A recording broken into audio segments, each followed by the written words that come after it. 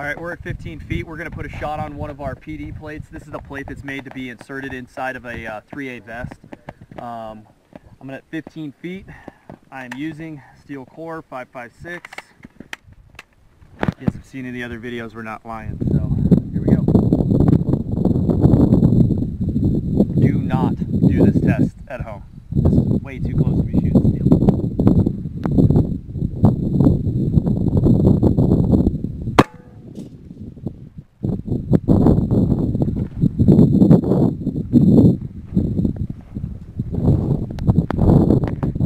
Bullet impact is right above the O.